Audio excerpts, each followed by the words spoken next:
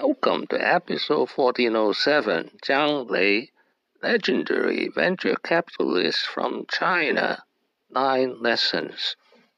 This is an outline of episode 1407, lesson 1 to 5. This is lesson 6 to 9. Lesson 1, Leapfrog, innovation for China. What is the single biggest opportunity, Lei? Well, innovation happens everywhere. Single biggest opportunity, I would say, is the opportunity to leapfrog, that you don't really have to replicate the traditional infrastructure. Take revolution, take the payment, for example. China doesn't have to have all those traditional payment infrastructure. Look at WeChat Pay and Alipay. Essentially, you can do almost everything. You can walk away without your wallet. Lesson 2, his funding and return records.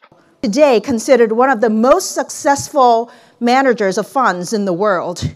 Since founding the company in 2005, with $20 million of seed capital from Yale University Endowment, Lei has grown Hill House funds to over $60 billion in 15 years. Lesson 3, the intern, the book, and the opportunity.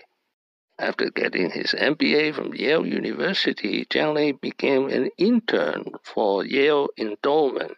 He also translated David Swensen's book into Chinese, and this created the opportunity. Lesson 4, his mentor at Yale Endowment was David Swensen, who unfortunately died in 2021. Lesson 5, focus on the long term. So you are following something like the Swensen approach? Yes, absolutely. I think in the end about that thinking about long-term orientation, that the focus on the equity, focus on the residual free cash flow of the nature of the business, and focusing on risk-adjusted returns. So that 6, the companies he funded. His venture capital investments and successes are too numerous to list, from Tencent to Meituan to Didi, etc. Lesson 7, we are in Innovation 2 now. global innovation. If you look back, look at what I call Innovation 1.0.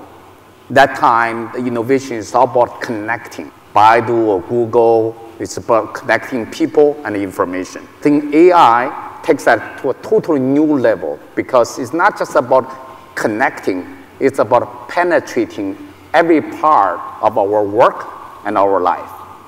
Lesson 8, his dumbbell approach to investment. As an investor, we actually do it in what we call a dumbbell strategy. On one hand, we do invest in cutting-edge technology companies, from early stage investing companies from Baidu, Tencent, JD. But on the other hand, last few years, we're actually putting a lot of capital in traditional industries who are left behind, who are called doomed. Lesson 9, ask dumb and fundamental questions. 包括量子技术、基因免疫治疗等等。我是学文科的呀，我不是学这个，但是我觉得学文科给我觉得有2个好处，实际上学高科技，没准比学高科技的人还有他相对优势呢。第一个就是说，你不被你的学科所局限；第二个，你能用所谓的第一性原理，反正你没学过，你可以问最笨的、最傻的问题，没有人觉得你笨，反正知道你没学过，那你就可以问一些最基本的问题。Thank you for watching. Please subscribe and leave your questions and comments below. Wishing everyone peace and prosperity.